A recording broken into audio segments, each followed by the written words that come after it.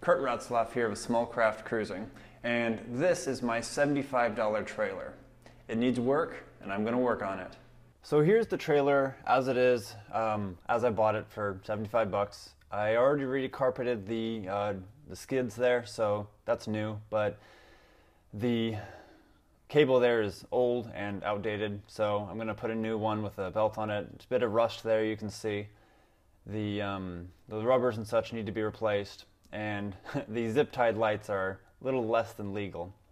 So here we go. And you know, who needs the jack?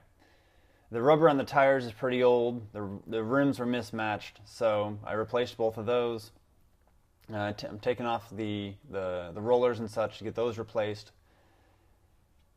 and just stripping it down. The trailer was wired with house wiring, not trailer wiring, and the lights were literally zip tied on. So you cut the zip ties, and of course there's a pile of wires behind it.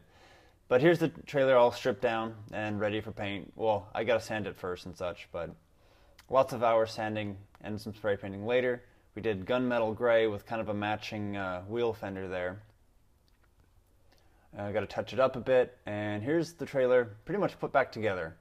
I added a reflector there for, you know, safety and whatnot, and then we got the new winch in, which looks quite a bit nicer, and you know, it's a strap, so it's better.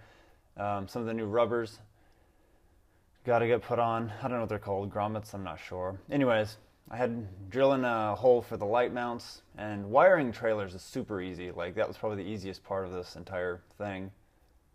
Got that all done, and this is my one-day project. All the parts and such cost me $162 plus the trailer, so it's like $237 for the whole trailer. All nice and painted and pretty with the winch and everything.